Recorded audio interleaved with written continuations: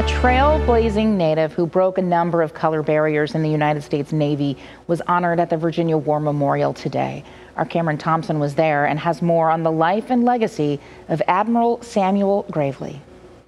I feel completely honored. Tracy Gravely reflects on her father's legacy on land and sea.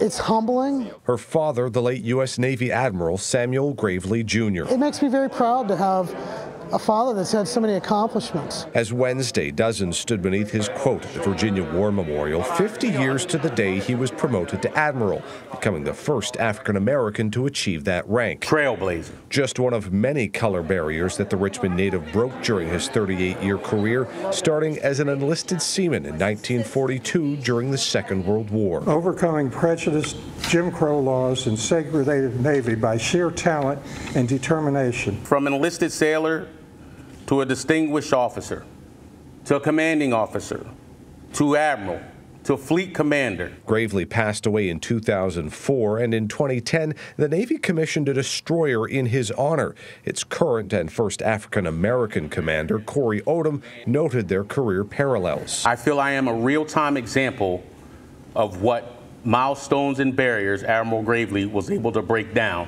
And on this day, Gravely was given another honor with a proclamation from Virginia's governor. I, Ralph S. Northam, do hereby recognize June 2nd, 2021 as Admiral Samuel L. Gravely Jr. Day. He was a great military person.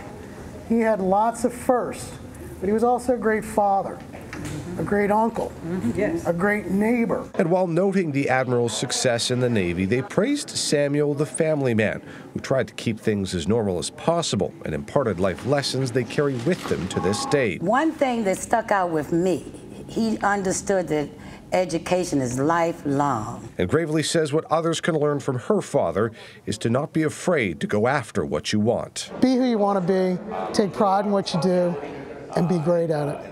And friends and family hope that this isn't the last commemoration for Admiral Gravely. They say they are working to erect a statue in his honor somewhere here in the city of Richmond and hope to have that unveiled by this time next year.